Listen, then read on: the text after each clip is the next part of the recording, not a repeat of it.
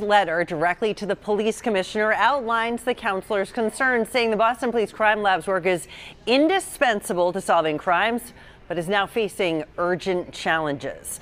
Now, at a hearing on Friday, Boston Police Crime Lab employees told Councilor Ed Flynn that their lab director had been on leave since August of 2022, that they didn't have the staffing to meet the state law requiring rape kits to be tested within 30 days, and that they didn't have resources to implement a new type of testing for rape kits called Y screening.